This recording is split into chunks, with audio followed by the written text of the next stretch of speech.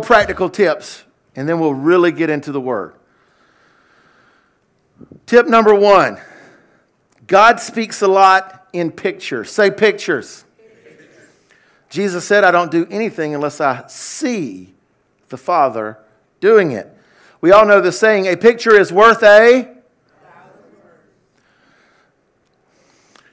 This point is so important that I'll talk about it more in depth at the end of the message. But know that God wants to speak to you through pictures. 2, God sounds a lot like you. So he brings to mind the secrets of the heart and the desires of the heart. And a lot of times the Spirit of God communicates to us, and it's kind of like percolating coffee. It percolates through our soul, and so it comes to us a lot of times as our own thoughts.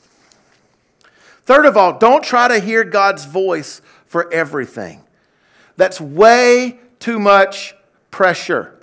You'll be like, oh, I got to hear from God for this, and I got to hear from God. No, God will lead you. He will guide you. He will order your steps. And if you try to hear from God for everything, it will drive you nuts. The moment is when it quits being a grace and a joy to you, and it starts becoming law, then it will not be life-giving to you.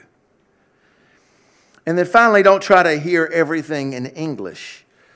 God's native language is not English. God's native language is spirit, and he speaks spirit.